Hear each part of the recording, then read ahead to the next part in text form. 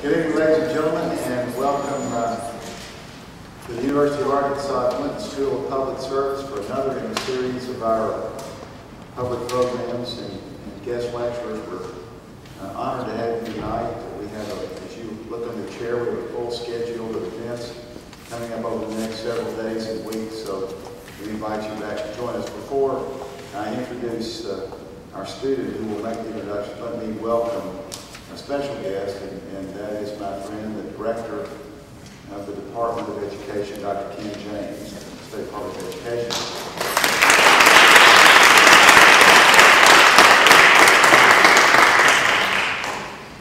Tonight's focus is on education, and we have with us the Arkansas Teacher of the Year, may soon be the National Teacher of the Year, certainly a finalist.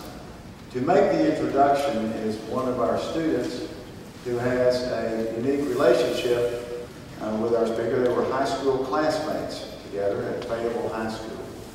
They both then went on to work in the Teach for America organization.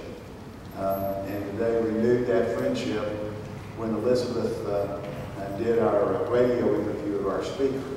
So please welcome from Fayetteville, Arkansas, via Teach for America and a lot of other places, Elizabeth Brill.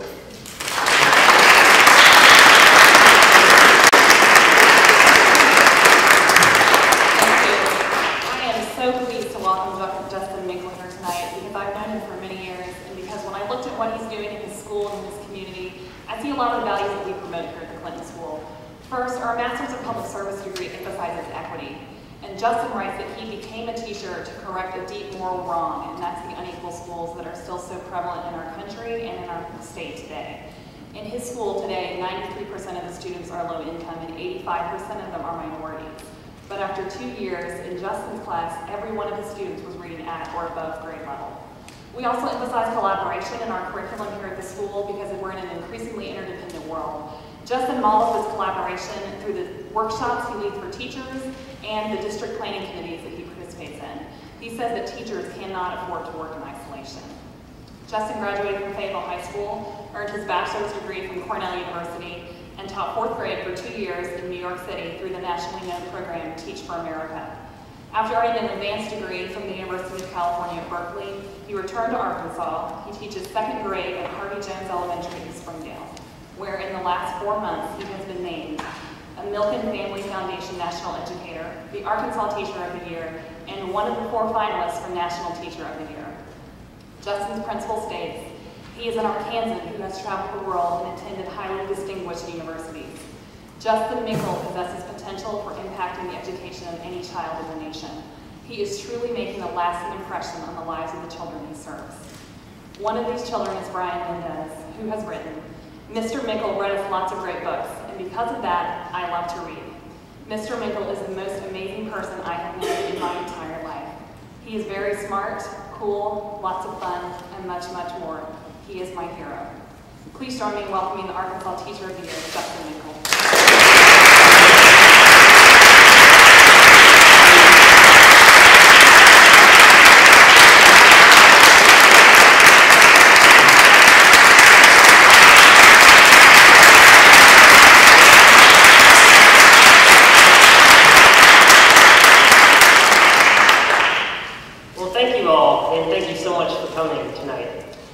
I had the chance today to really hear about some of the kinds of projects that students at this school are doing, and I was blown away just by the creativity and the compassion of the students here. I really think that the Clinton School is creating a model that doesn't exist anywhere else, and I was just amazed. So I'm really relieved and reassured to see this kind of work happening. I also did see a few parallels to the program that my wife graduated from at UC Berkeley, the Goldman School of Public Policy. And when I was there, I told her that the students in her program reminded me of the Jedi Council from Star Wars. And it's because they come from such different galaxies in terms of their passions, in terms of their interests, but they all have this shared skill set, and they're all working together to make a more just society. So I think it's an amazing thing that all of you are doing. My job as a teacher is to make children's lives better, happier, safer, more meaningful, and more fun. That is too big a job for teachers to do by ourselves. So we need the brilliance, the creativity, and the compassion of every one of you in this room to help us achieve that goal. Our work as teachers is shaped by a host of policy issues: healthcare, immigration, the decision to go to war in Iraq and Afghanistan. I know that many of you are addressing these kinds of issues in your work, and whether or not you're focused on education policy specifically, you are shaping my life as a teacher because you're shaping the lives of the students that I teach. Schools have become the social safety net in many ways. We are often the ones who are responsible for making sure that kids get glasses, for making sure they get enough to eat on the weekends, and also making sure that every day when they come to school, they feel safe. When I taught in New York City, many of my students had asthma because they don't build incinerators in the richer areas of Manhattan. They tend to build them in the lower income neighborhoods where community resistance doesn't carry quite the same weight. I had a student named Johnny who had asthma, severe asthma, and it woke him up every night. So this kid who's 9 years old would wake up and think that he was dying because he couldn't breathe. But every day he came to school excited to learn, and he never took out that frustration or that fear on me or any of the other students at the school. When I began teaching, I tended to see these issues only in how they impacted the students while they were in my classroom. So if Johnny had asthma, it really only mattered because he was falling asleep in class. If Tiani didn't have a clean, well-lighted place to study because she shared a 2-bedroom apartment with 14 other people, it mattered because she didn't have her homework each day.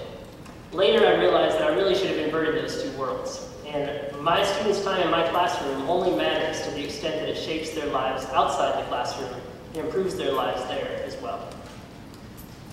Johnny is one of the sweetest, most good-natured kids that you will ever meet in your life.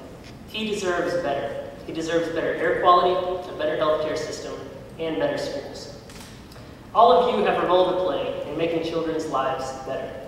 And I would like to acknowledge just the people in this room right now. If you are a teacher in any sense of that word, could you please stand up so that we can recognize you? Let's have a round of applause.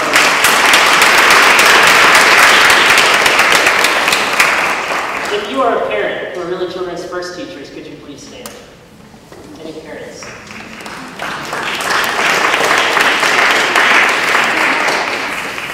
And finally, please stand if you are a student in any sense of that word, so we can give you a round of applause.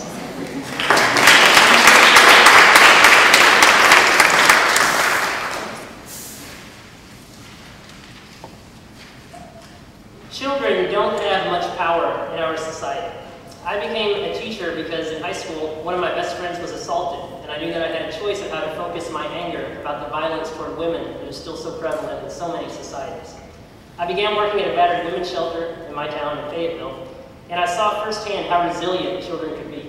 So I would see 9-year-old boys who came in the first day hitting the Barbies and pulling their hair, who learned in only a matter of days that men could also be gentle. But I also learned and saw firsthand how little agency in their lives children sometimes have.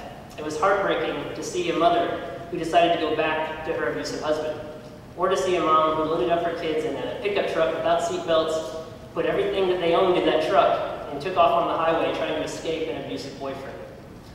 We, as adults, need to help children have more agency in their lives. We need to act in their best interest. We need to be a voice for them. And we also need to help give them a voice in the decisions that shape their lives. Those of you who will graduate from this school have more power than any of us realize.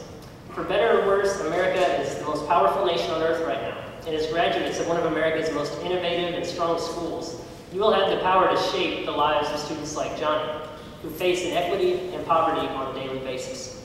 Nelson Mandela quoted these lines in his 1994 inaugural speech. Our deepest fear is not that we are inadequate. Our deepest fear is that we are powerful beyond measure. It is our light, not our darkness, that most frightens us. Will you use that light? Your power, your brilliance, and your voice. How will you use it? In about 20 minutes, I'm going to be asking you to do something that I have my second graders do maybe 75 times a day, called a think, pair, share, where you think about a question that I ask, then talk about it with your partner, and then anyone who wants to share can then share. So here's the first question. What are your most positive memories from elementary school? So I'm going to give you a second to think about it, and then you'll talk, and I'll say 3, 2, 1, 0 when it's time to come back together. So think, what are your most positive memories from elementary school? And then please introduce yourself to the person sitting next to you if you don't already know them, and tell them about those positive memories. Go.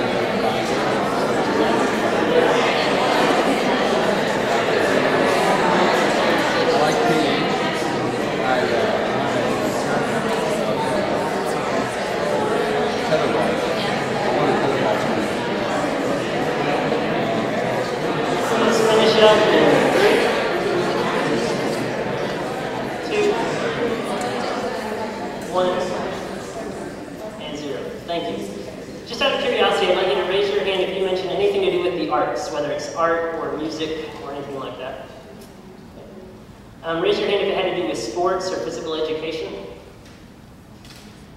Field trips or kind of experiential projects that you did.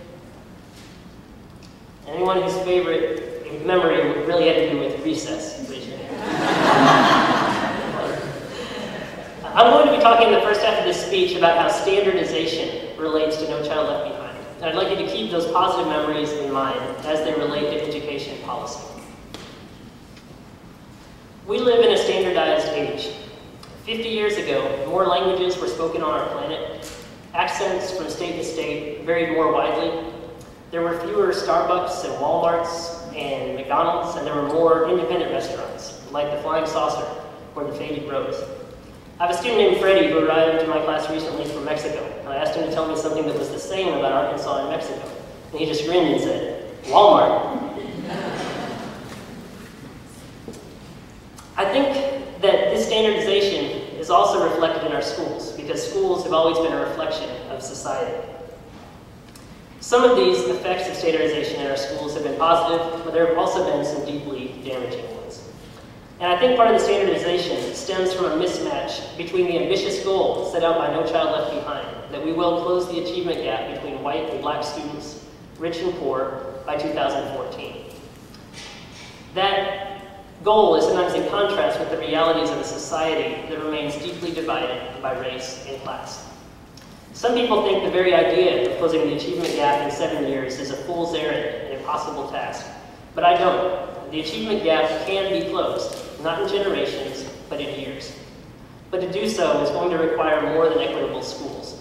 It will also require a more equitable society, where children have access to quality health care, where their parents are paid a fair wage for their work, and where neighborhoods are no longer so deeply segregated by race and class.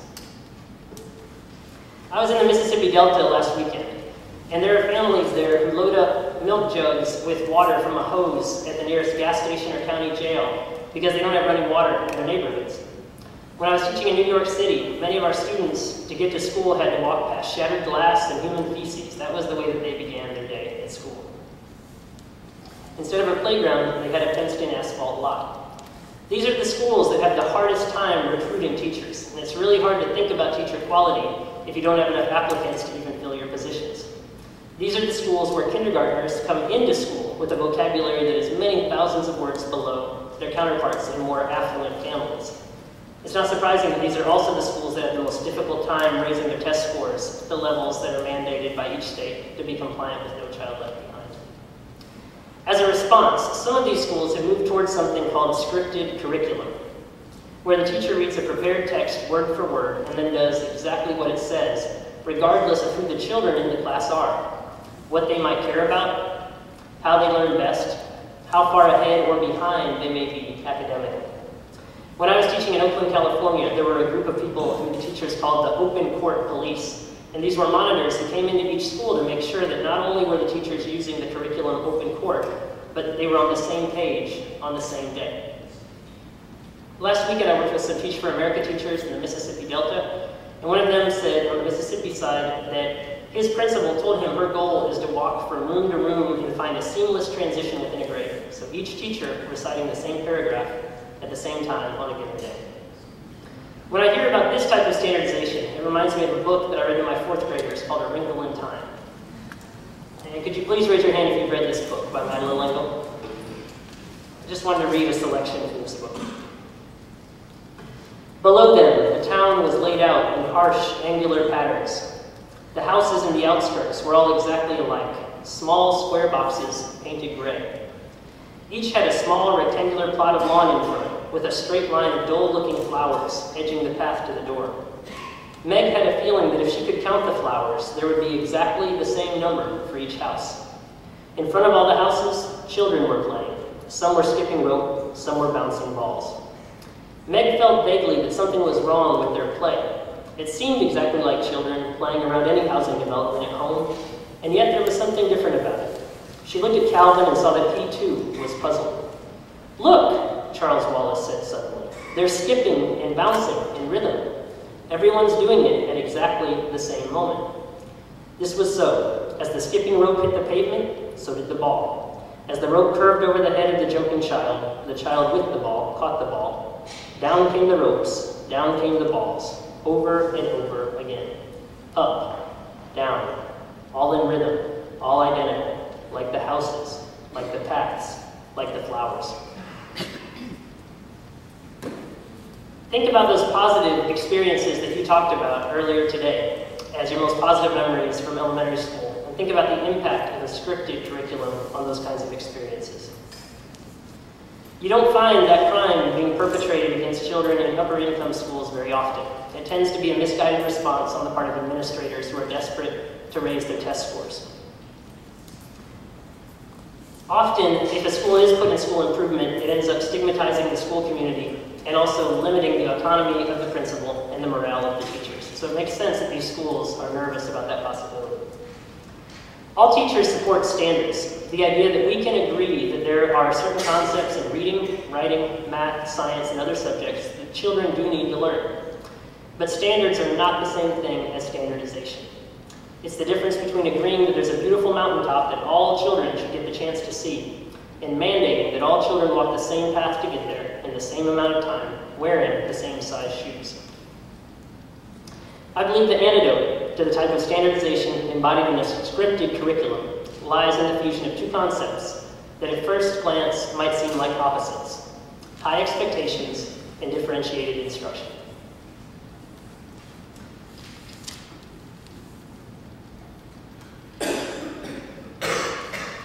I tell my students every day, your choices determine your destiny.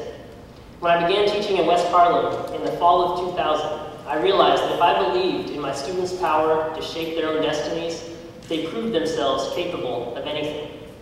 If I expected each child to become a strong reader, an eloquent writer, a curious scientist, and a gifted mathematician, each child did.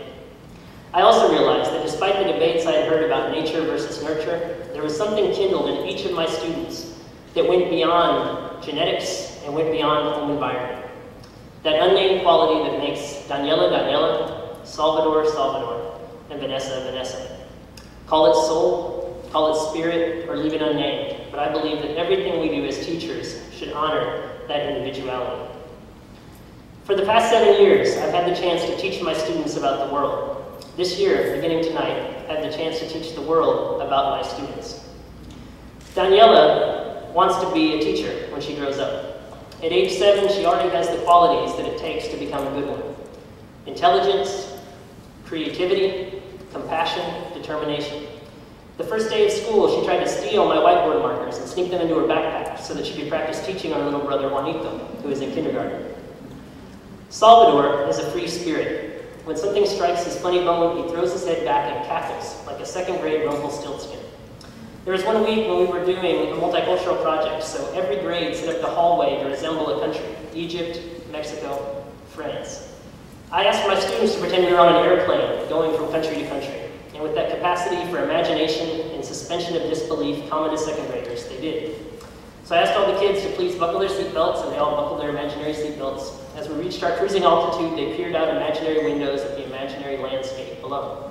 I asked them to recline their seats. They reclined imaginary seats. They sipped their beverages, and they did.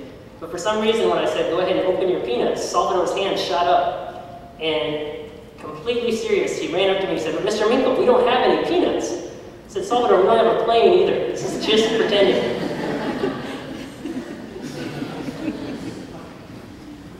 Vanessa keeps me on my toes. During a week of writer's workshop, we were talking about description in our mini lessons. And I was doing a one-on-one conference with another child, and I asked Vanessa to please bring me a pencil. So I want to show you the pencil that Vanessa brought me that day.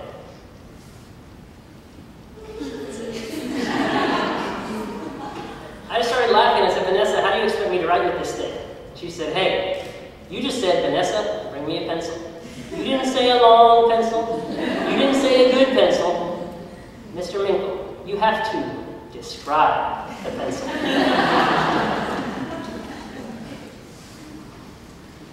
How do we honor the light within these children?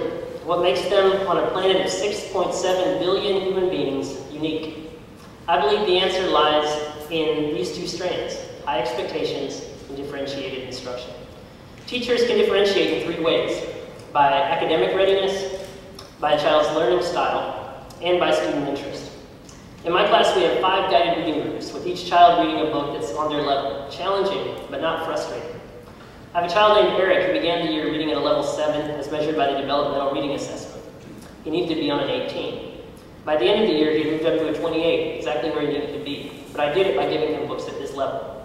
To me, giving him those books was the equivalent of showing him a staircase that led up to a beautiful mountain, rather than standing up on that mountain and shouting down, "Hey Eric, you can do it, just jump."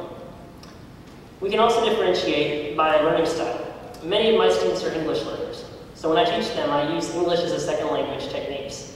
Bringing in objects to illustrate key vocabulary, acting out the story, doing motions, so you see 25 second graders all doing the motions: drizzle, drizzle, shovel, shovel, squish, squish.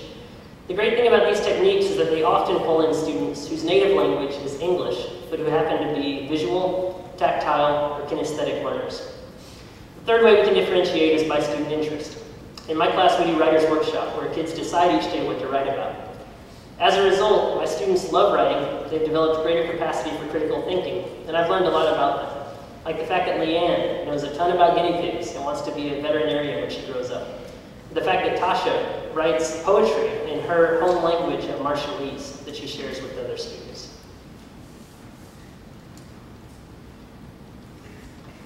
High expectations and differentiated instruction are as relevant to developing skilled, creative teachers as they are to nurturing skilled and creative students.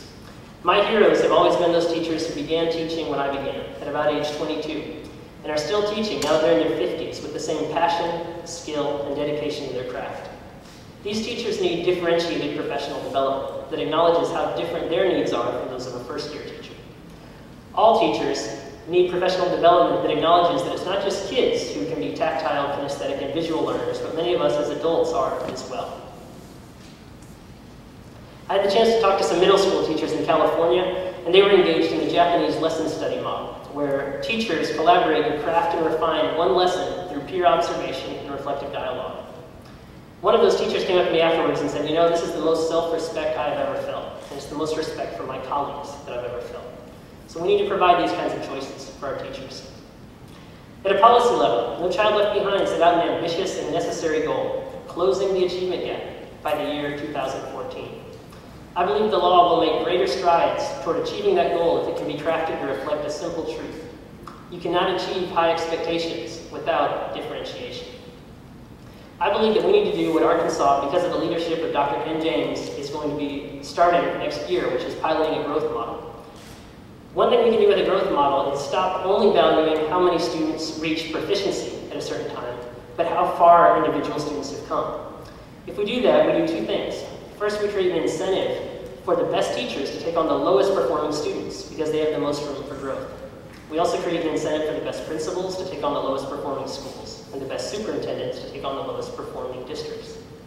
The second thing we do is create an incentive for all kids to continue to get better. So a student like Fernando in my class, who began the year as a non-reader, finished the year at a level 24, just shy of that benchmark for proficiency, will be celebrated as a success. A student like Griselda, who came into my second grade class reading on a third grade level, will be pushed to achieve her full potential. We have to do a better job at weighting high expectations to differentiated instruction. Because for all the negative talk about accountability in recent years, we are truly accountable to the children we teach. Teaching humbles you, and it's not just because there are times when you fall flat on your face. It's because the students we teach deal with such adversity, and they come through it with courage and with grace. Cesar won a writing contest, won $10. I asked him what he was going to do with the money. And I thought he'd say, well, I'm saving up for a PlayStation 2 game, or maybe he'd buy some books. He said, I'm going to give it to my mom to help her buy some food for us. Cesar teaches me generosity. I teach many immigrants and children of immigrants. Marco arrived in Houston, Texas from Guatemala one day before our summer program for at-risk students began. I asked the 7th graders to write about their goals for the program, thinking they'd write about getting better at reading or math. He wrote, Yo quiero triunfar en este país. I want to triumph in this country. Marco taught me that for many immigrant families who come to the United States, success in a foreign language and a foreign culture is deeply connected to success in school. Saul is one of the most brilliant, articulate children I've ever met in my life, but he struggles harder to learn to read than I have ever struggled to learn anything. When Saul looks at a page, he doesn't see words. He sees loops and blotches and scribbles. Yet he comes into school every morning excited to learn, and he's never once taken out his frustration on me or on the other students. Saul teaches me determination. I was at a party a couple weeks ago for my friends whose twins were turning 1 year old, and I saw a baby at this party who was maybe 3 or 4 months old, wearing one of those silly bonnets, and I asked if I could hold her because she smiled at me and reached out. So I took her, and her tiny hands curled on my sweater. She put her head on my shoulder, and she slept. The thing that amazed me is that I was a stranger, 10 times her height, who might have dropped her or kidnapped her from her mom for all she knew. But she gave me that gift of trust. Our students still give us that gift. They trust us as adults to act in their best interest, no matter how many times we give them reason to doubt our wisdom or our leadership. We need to earn that trust. I want to leave you with a final story. I was teaching in New York City on September 11th. The rest of that year was hard on me and on the other kids. There's a little girl in my class named Heather who came up to me one day and said, you know, Mr. Minkel, I feel sad and scared all the time. Whenever I see a plane, I think it's going to crash down on my head. When I see people fighting in the subway station near my house, I feel sad. But you know what? I see angels everywhere I go, watching after me to make sure that I'll be okay. Our students have the capacity to see past the barriers in their lives. Poverty, violence, inequity, fear to their dreams. And they dream big. I believe that Daniela will become a master teacher. Griselda will become a doctor. Francisco will become a great artist. And Heather will overcome the fear of terrorism that afflicts this generation to find the good in our world. They are counting on us to help them develop the skills and the critical thinking that they so desperately need if they are to achieve everything they dream. I believe that by weighting these two ideas, high expectations and differentiated instruction, we can make those words ring true in the life of every child in every school. If you have built castles in the air, your work need not be lost. That is where they should be. Now, put the foundations under them. Thank you all so much for the privilege of speaking to you.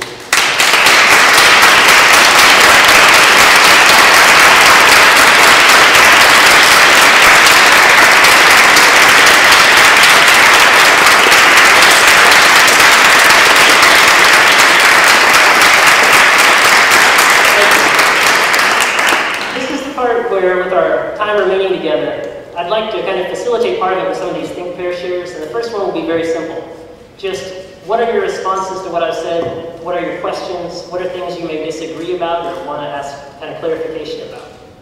So think about that for a second. And please share your questions or responses with your partner. Go.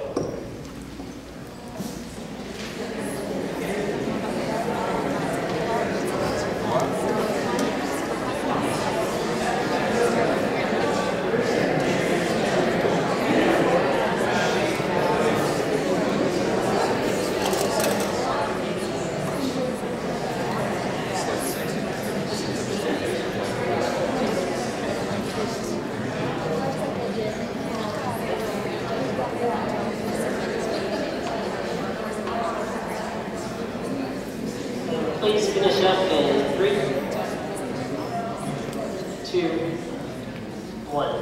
I talked to Elizabeth and she said, you know, I don't think you'll have any problem getting people to respond respond and ask these questions and jump in and get excited. But I do want to say that if there are any of you who tend to be the quiet one in a group, who don't raise your hand because you're nervous, I would really encourage you to do it tonight. Speak the truth, even if your voice shakes. I'm nervous before every speech I give, but you have to do it because you have something important to say. It might seem like a small, ordinary thing to you, but it is significant. So I'd like to open it up now. Any questions or responses?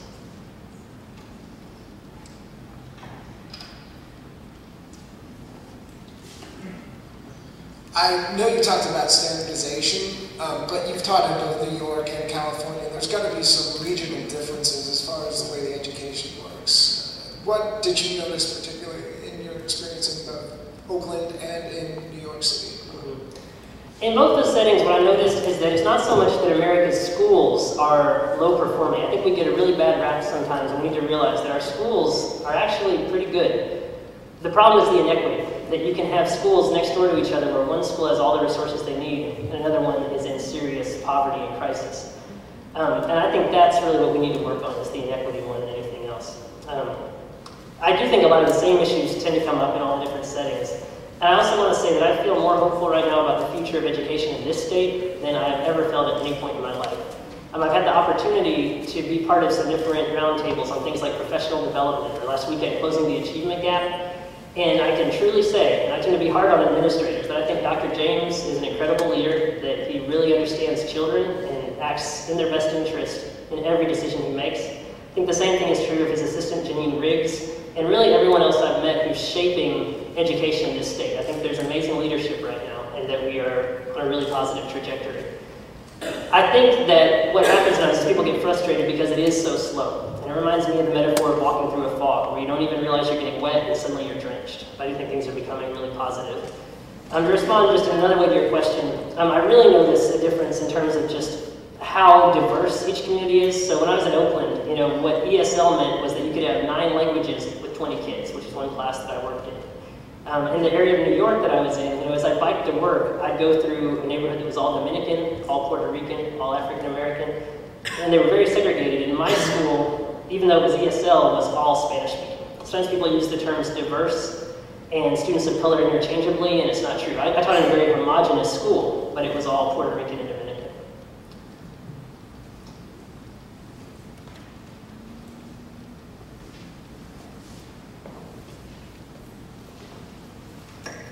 Just out of curiosity, where is Harvey Jones in terms of education and differentiated instruction? What advice do you have to teachers who don't have a lot of options in differentiated instruction? One thing is, I think I'm really lucky to be in a great district, not just in terms of resources, but in terms of leadership. So, for example, in my class we have a literacy coach and an ESL coach. They come in and every day we do guided reading. So we have 5 groups, but I'm only responsible for one group, and then each of those adults takes on another group. And they don't pull them out of the room and separate them. They take on a group, and we actually rotate. So at some point I have the kids with the lowest skills, and sometimes we end up kind of pushing those kids off on the specialists. I make sure that I have them as part of the rotation. In terms of advice, I would really say the important thing to me is to be able to show data and research to your principal. I think that principals really do listen to teachers more if you're able to say, here's a study that shows that this will work. Or here's some data that shows, I've been trying guided reading now for 2 months. This is how much my students' DRA scores have gone up. And we tend to think of data in terms of these kind of big, standardized, multiple choice national tests, but data can also be at the local level, like this test of developmental reading assessment. You can use a rubric to assess your students' writing and show how much they've grown. At the same time, I've got to say, I've worked with a lot of Teach for America teachers, like last weekend, and some of them are in positions where they have a very authoritarian principal who's not very flexible about those things. And all I can say with that is you really have to think about what's best for the kids, but you can't always just shut your door and do what's right for the kids, which sometimes we hold up as this noble thing. You want to be influencing not just your own kids, but the kids in the rest of the grade, the kids in other classrooms, the kids in other schools in your district. And so those conversations have to happen. And I just think in the most respectful but also firm way you can, present it and say, this is what's good for kids. That's why I want to do this. Any other questions or responses? Hi, I just have a response. I'm from Kenya, and when you touched on, when you asked us to share our greatest memory, I had a hard time. And the only time I could pick out was grade 6 and 7. 6 to 8 when I changed schools and went to a school that didn't believe in corporal punishment but respected the student and talking to the student rather than competing against teachers about which class has the highest grades, and if you were in a class that didn't have highest grades, you were beaten. So when you said that how we as public servants can change policy when it was outlawed not to corporal punishment in my country, now students are enjoying to go to school, and I just wanted to share that. Thank you. And I taught in West Africa for about 4 months, and one of the things I noticed is that kind of at an international level, sometimes we talk about what percentage of kids are in public school, but we don't talk about the quality of their education. Because, Senegal was very proud of the number of kids in school, but in that country, the educational system was very shaped by the French government, which did not have the best interest of the Senegalese at heart.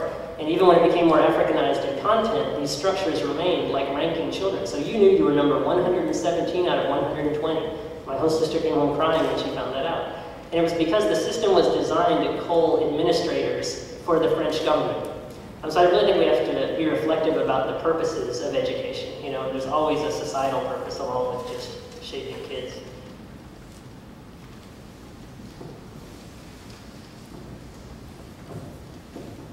I really admire your commitment to equity. Something that I think we should all be concerned about. If you could just do one thing to make schools more equitable, what would it be? Raise teacher salaries for those lower income neighborhoods. I think sometimes we tend to get really into competition in education. I've been in meetings where our district says, oh, we need to compete with the next town over. We do it at a state level. Arkansas needs to beat these other states or raise our scores. And I think competition is often based on this myth of scarcity, that we don't have enough resources for everyone. I think in a country with America's wealth and America's creativity, that's just not true. And I think that if you went into these lower income schools, and I had absolute power, and I just offered, okay, if you teach in these lower income schools, your salary will be $85,000 starting salary. We'd see a huge increase, because the research that I've read shows that the biggest impact on kids, especially lower income kids, is the quality of the teacher, beyond anything else about resources, beyond home culture, or anything else. The problem is right now, you have to be almost a missionary in your zeal to go into these schools, because you're going to be dealing with all kinds of issues you don't have to in other schools, getting paid less money. And then the worst part for those teachers is that you tend to have a very authoritarian administration, because administrators don't want to be in those districts either. So we need to create some incentives for the best teachers and the best administrators to be going into those lower income areas. I think if we can do that, we'll see a huge change in equity. It's a great question. Hey, I'd like to have you do another Think Fair share right now. There are 2 reasons for this. One is just that I really am curious about what you'll say. And the other is that I see education as being connected to so many other issues. So I'd like you to think about, what do you see as the biggest issues facing American society today? And even if you're an international student, I think you really have a great perspective on this. You often are more aware of what's going on in America than some of us are, because you see it from the outside as well. So what do you see as the biggest issues facing American society today? Think about that. And please share with your partner your thoughts.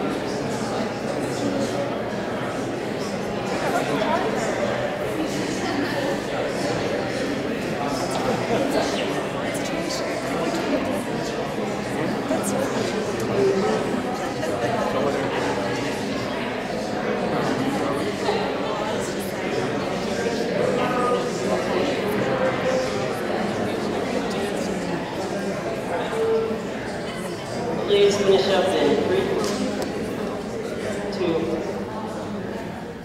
1. And if you'd like to just tell us what the issue is, that's fine. If you want to tell us the issue and why you think it's so important, that's fine too. So please have people share.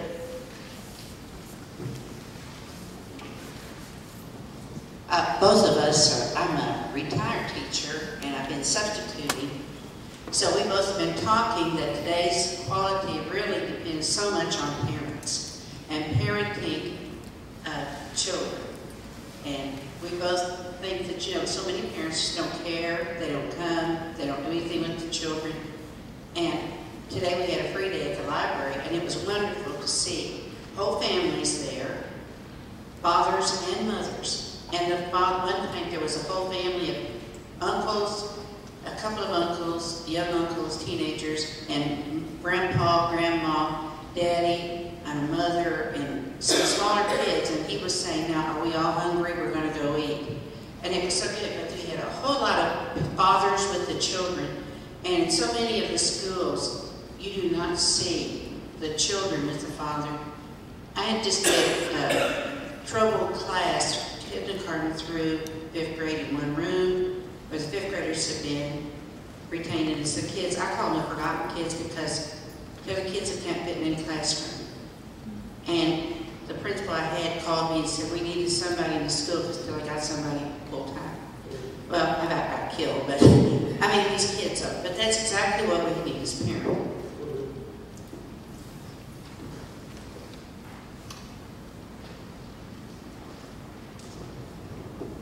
I wanted to ask you a question. I teach in a unique situation, which we have just recently divided into boys and girls middle school in Jacksonville. And I was wondering how much of this you see around the country and whether or not you think it works.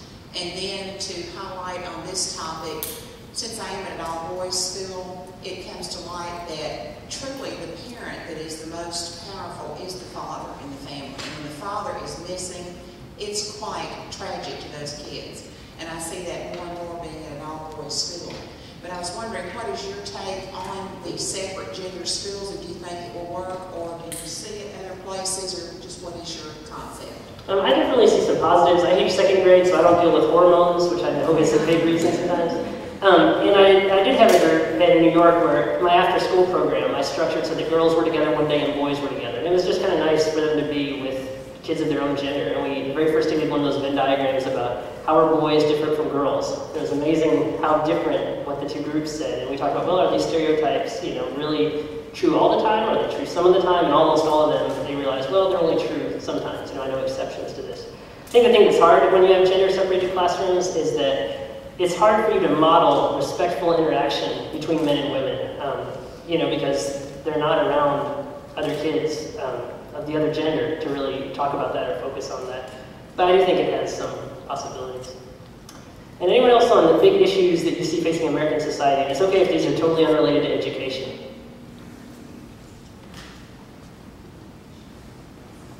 Care to touch on Social Security reform? Okay. And I won't respond right now because that's not my area, but I do want to hear some other ideas, and then I'm thinking about how these connect to education, because I see all these issues as impacting our work as teachers, but I'll think about it. Any other issues? Yeah, I think maybe one of the, just sort of a key issue in everything is sort of a need for a real direction and a real understanding of priorities in this country, and a need to know whether are we going to expend all our resources on foreign policy, are we going to expend our resources on domestic policy, spend our resources developing the economy, or watching out for the environment. It's just, there seems to be so much of a lack of agreement on what our priorities are, and I think that's really That's a great point.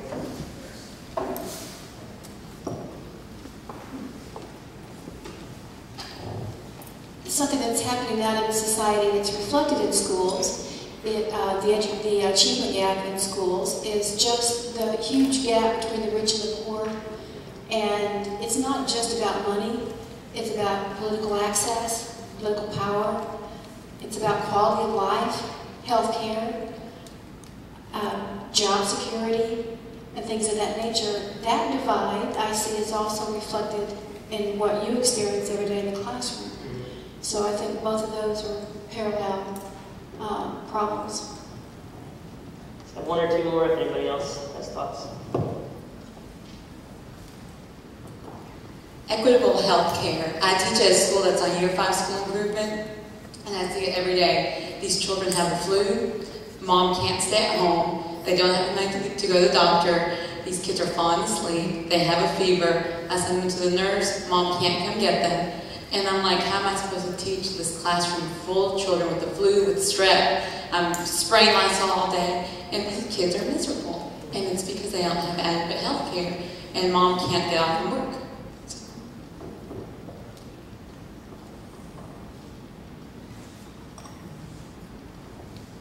We had spoken about globalization, and in a world where there's increased technology and increased contact among cultures and cross-culturally, it's really important to have children and youth learn about different cultures, different religions, different countries, so that there's a better understanding, and that can hopefully help a lot of the issues that we have internationally. That's a great point. I want to respond to what a few different people have said kind of backwards. So beginning with that one. When I was in England, I worked in something called development education. It doesn't really exist in America. It's sort of like Peace Corps for elementary school kids. And in America, we tend to focus only on cultural differences, and we really focus on cultural similarities because we don't want to get into anything too touchy. Development education focused on the political connections, the economic connections, and the conflicts between different cultures, because they knew that England had a huge impact on so many different countries in terms of colonization. And I do think that's a great point, especially right now with the Middle East. You know, raise your hand if anyone talked about that as the big issue, wars or instability in the Middle East. Just one?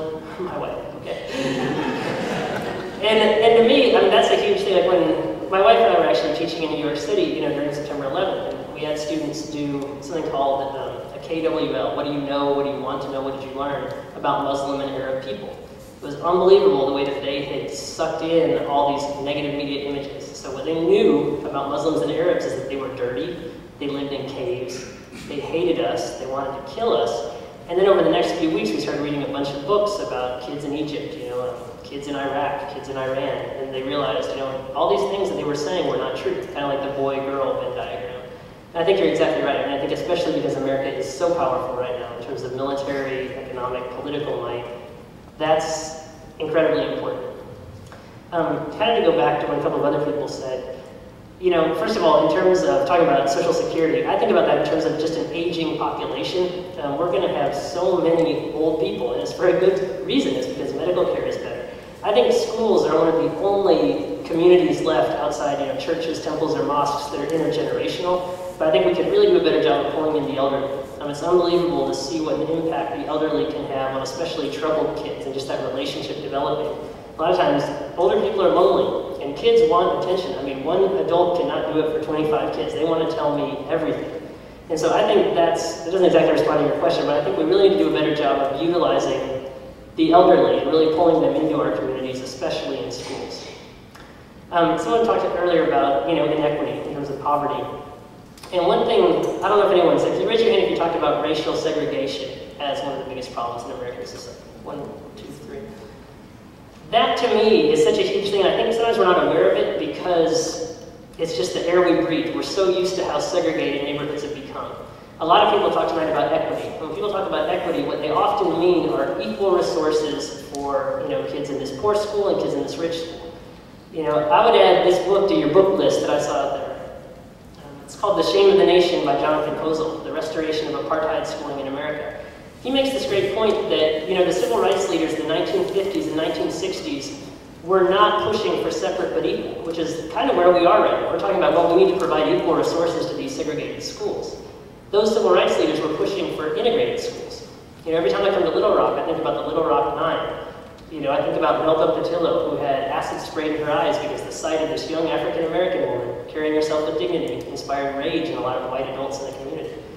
In many schools in the Delta right now, like in Chicago, like in LA, like in New York, you have 500 students in a school and 1 white student. That's not what the Little Rock Nine were fighting for. That's not integration. You know, and in 1957, you know, this ruling said that even if these schools have equal resources, it's harming them to be separated from one another. And so I always think, you know, about Martin Luther King Jr.'s speech about how right there in Alabama, little black boys and little black girls will join hands with little white boys and little white girls as brothers and sisters. I still think that's a really important goal. And I do feel hopeful. You know, in my class this year, the 2 best friends were a girl named Sydney, who's Caucasian, and a boy named Geraldo, who's Mexican-American. And in this community where I come from, Springdale, these kids are growing up as best friends now because we've had such a huge influx of Hispanic immigrants. And that's really changing things. But I think we need to ask ourselves, two questions. First, what are we going to do about these third world conditions in many of America's rural and urban centers that tend to be definitely lower income, but also predominantly African American and Hispanic communities? But also the harder question, what are we going to do to really bring about integration? I think right now people are reluctant to talk about that sometimes, and we've kind of pushed it under the rug. But I think it's incredibly important. I think it's central to everything we do. Jonathan Kozol's been making these arguments for a long time now, nothing's changed. I think one way that we could make his argument more effective is to do what a guy named William Schultz did, who's the head of Amnesty International. He said, Americans are not going to care about other countries because of the moral argument. It's not going to work. We see that right now in the Darfur region of Sudan. We know a genocide's going on there and not much is happening. He said, what we need to do is point out that it's in our own best interest to act because we are connected to all these other countries. And he gives the example of in Russia. Someone got tuberculosis, because the Russian prisons were overcrowded. Well, New York broke out with a tuberculosis epidemic a little later. I think we need to try to make that argument in terms of segregated schools. It doesn't just hurt lower income African American kids, it hurts white kids too, because they're not having the chance to learn about a culture that's different from theirs, that has a lot of value. And beyond that, if it is hurting these kids to be in segregated schools, it's a lot more expensive to put someone in prison than it is to make sure that they get an education and close the achievement gap. California bases their projected prison cells on 4th grade reading scores because it's such a powerful predictor. So I do think that's a huge issue. Now I'd like to ask you another thing, Paris here, which is to really zero in now beyond just society, what do you see as the biggest issues in education? And again, I'm asking for two reasons. One is because I'm just interested in the brilliance of this group, what you see. The other reason is that I'm really going to have the opportunity, whether as state or national teacher, to have a lot of conversations with policymakers, with lawmakers, and I'd like to know what you see as the big issues in education too. So think about that. And please tell your partner. Go.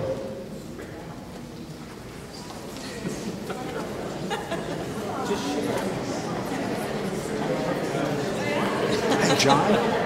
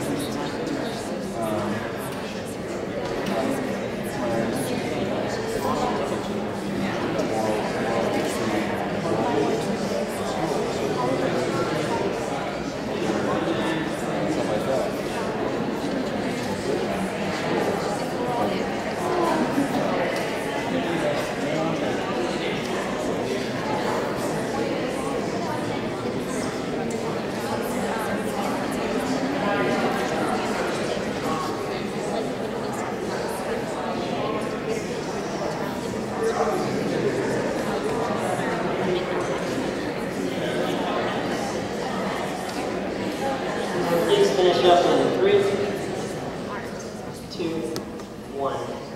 So what do you see as the biggest issues in education right now?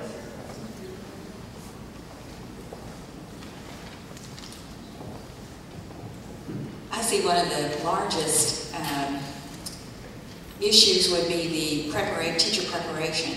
If, as we said earlier, the teachers are the #1 determinant in a child's education, then the preparation of those teachers, and not just book preparation, but I'm talking about when you said differentiation before, that has to be modeled. That's not something that you read in a book and know how to do. You have to model that for someone.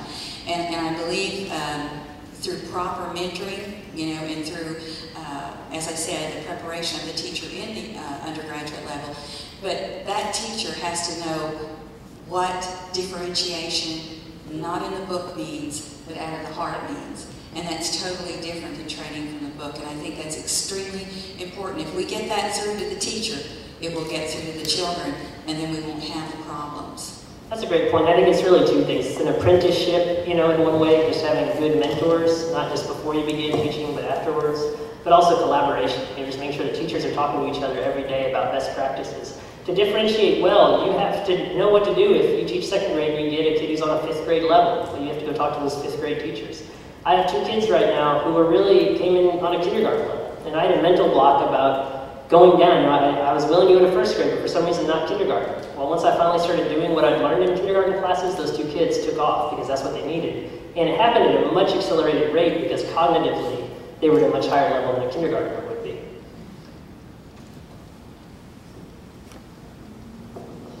Hey Justin, what I think is wrong with education, I'm just looking at higher education for a moment, is that the compartmentalization into majors and to try to dictate, what you go into with your science, your political science. I mean, looking further at this globalized community, the world's flat era, it seems like all of the innovation is coming from the synthesis of ideas. In London, they're doing translational research through applying science to political science.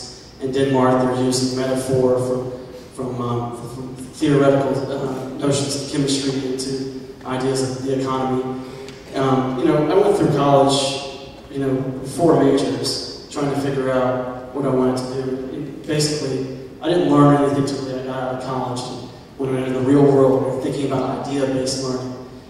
This compartmentalization of political science, thinking one certain way, I just find it really constricting.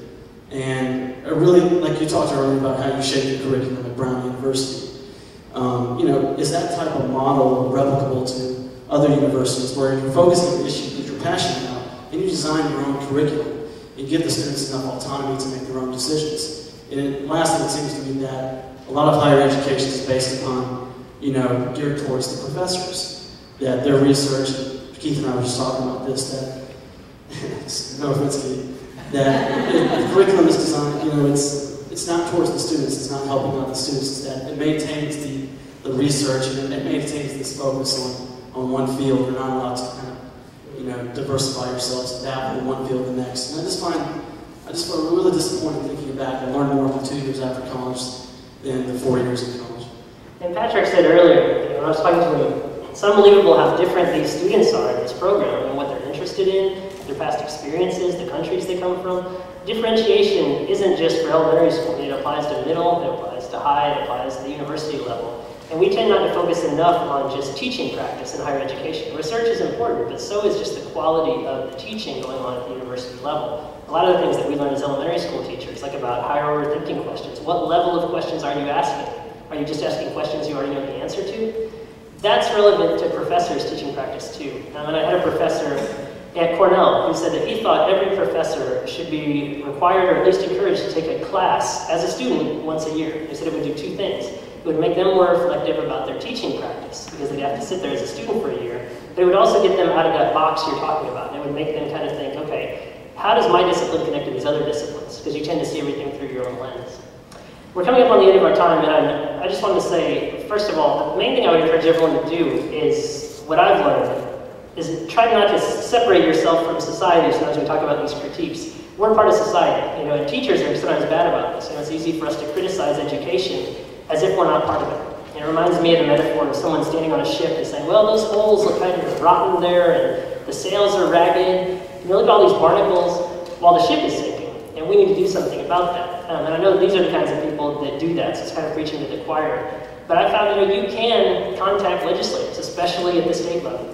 We have some wonderful people like Representative Rainey, who's a career teacher, an African-American guy who's in the House right now. And he's come to everything I've been at in terms of these roundtables on education. You can contact these people. With No Child Left Behind's reauthorization coming up, I've been calling a lot of senators. I don't ask, can I please speak with Senator Obama, but I say, could I please speak with the legislative assistant that's in charge of education? And then they do call you back. We have the chance to have a conversation. So I really focus on that. I also just want to say thank you all so much.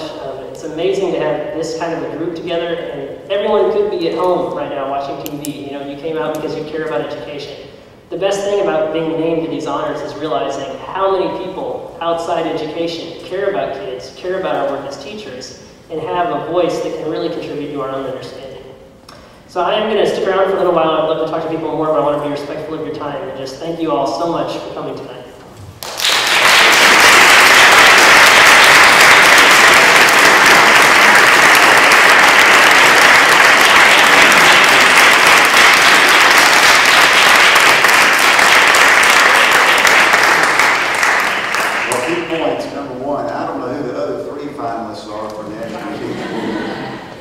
Dr. James, y'all made a terrific choice from Arkansas, and what a spectacular performance.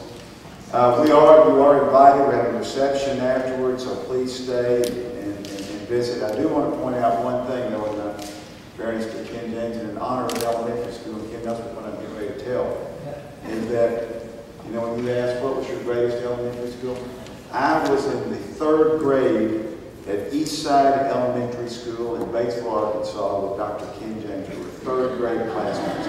You all have a great evening.